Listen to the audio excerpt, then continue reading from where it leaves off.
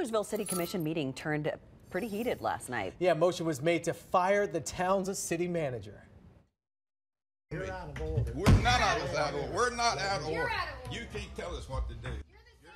Yeah, two commissioners and Millersville Mayor Tommy Long clashed after a motion passed to terminate the contract of city manager Scott Avery.